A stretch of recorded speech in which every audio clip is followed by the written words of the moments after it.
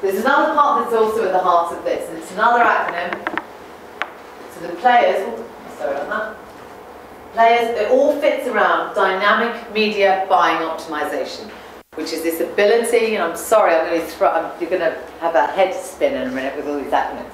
It's the way of buying and selling digital advertising taking performance data and audience history. And it's as simple as that, but it's enabling that information and knowing about the users. So as all of these players that I talked about, all these DSPs fit into that, and it's quite an exciting part of it. So if ever you hear dynamic media buying optimization, that's really the fundamental part of what we're talking about today. And it is the ability to buy based on audience data, performance history, much more optimized campaigns. If we look at just some vital statistics, obviously they're happening in the market. It's important to know how to grow what's happening. We've seen a significant growth. We're expected to grow by another 8% in the end of 2010. DSPs, this shows how vitally important they are, expected to grow by 30%. Ad networks, a lot of people come to me and say, seeing as I represent 27 networks, is it going to be the end of networks? Well, no, not if they actually sort their stuff out. They need to get themselves involved in technology. They need to incorporate technology in their business, they need to involve RTB, but the ad networks are a risk. They dropped down from, the share of market was about 41% last year, it's dropped down to 38%, so we are seeing a decrease in that. 70% of publishers believe 40% of inventory will be booked through ad exchanges, ad networks in the next 3 years.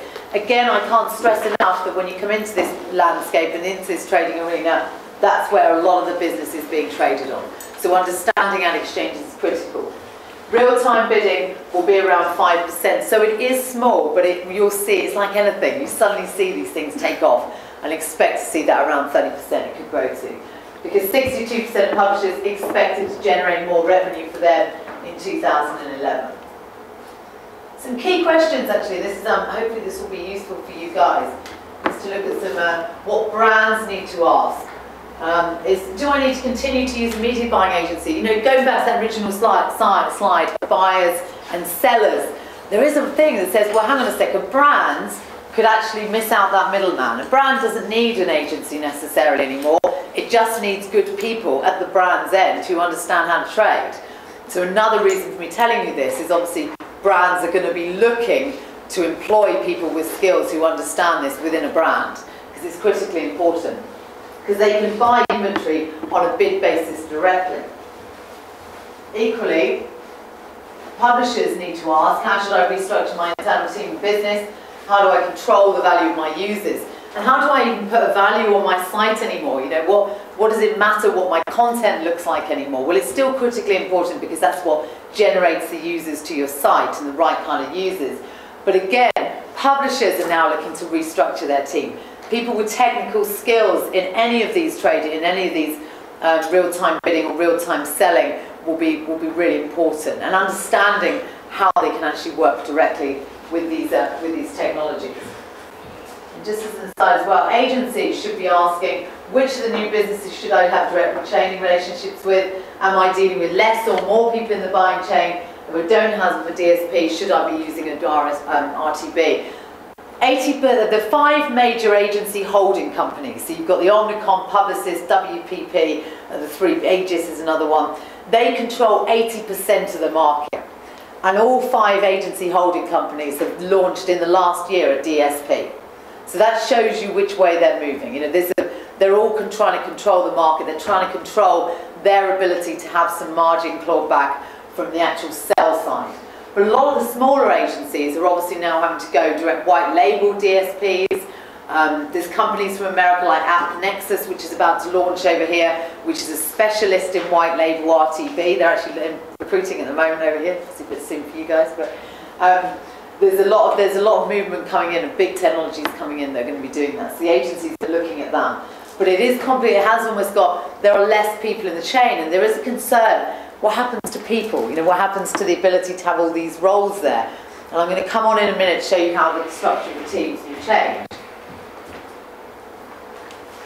Just some final key questions. Everybody should be asking, do these changes mean increased returns, or is everybody taking a smaller slice of the pie? Well, the answer to that is everybody is taking a smaller slice of the pie. It doesn't make sense otherwise. There is that pot of money out there, and there's now 12 players all taking their slice, which is why I'm saying the money has to go up, because there are increased returns.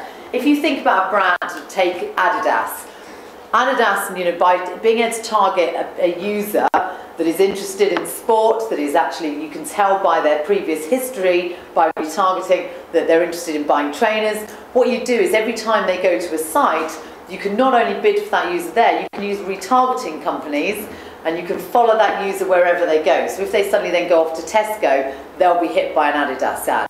If they then go off to Facebook, they'll be hit by an Adidas ad. So they're being tracked all the time. It's incredibly big brother behaviour out there, the ability that they know exactly what you're doing, and you are being advertised and marketed to all the time using these technologies.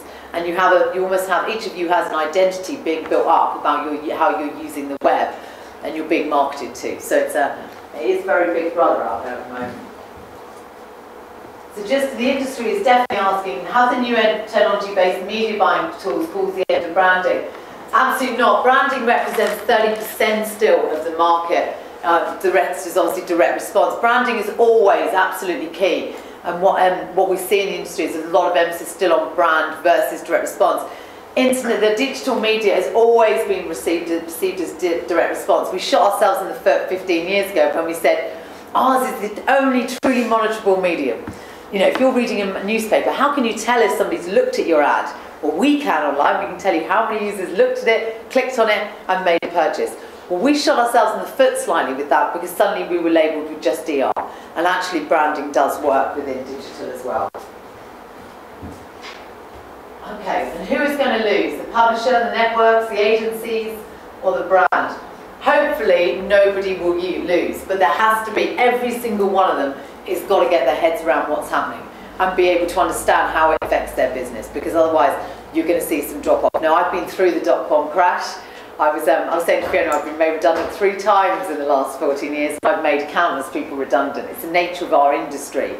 But the people that are going to lose are those that just don't jump on board, that don't incorporate, and that don't move forward, because nobody can stand still. It is the fastest moving industry that you could possibly work in, and for that it is fantastic, and I can highly recommend it. But it comes at a price if you don't get the right company. This is what I wanted to talk to you. Hopefully this is useful for you. This is potentially our brand's team. So this again, let's use the example of Nike. At Nike, this is what you could end up happening. Is that you'd have a publisher account management team that would work with the real-time selling products and work with the SSPs and the publishers. You'd have an ad operations team. Ad operations is where you're actually fundamentally delivering the ads, and they're the ones who have a lot of power. Ad operations people are like gold dust now. So if that's an area that's really, really important, if you are wanting to get into that, it used to be seen as a little bit of a playing second fiddle to the ad sales people and the editorial. But ad operations are the ones that know all the systems. They're the ones who are looking at the bids, placing the bids, delivering the ads, looking at the responses of that, changing it and varying it, making variances on it. The agency account team would still deal with the DSPs and would choose, but that's when it might still be that they deal directly with an ad agency for branding, but they could equally deal direct to the DSPs. So again, I'm showing how a brand team could look without the use of agencies by bringing it all in-house.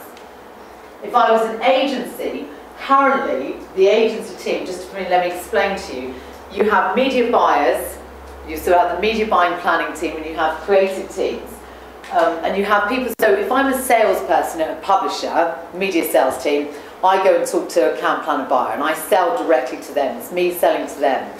And what we're actually saying is, get rid of that. I would totally get rid of media sales people on the agency side within a publisher, and I would get rid of planner buyers in an agency.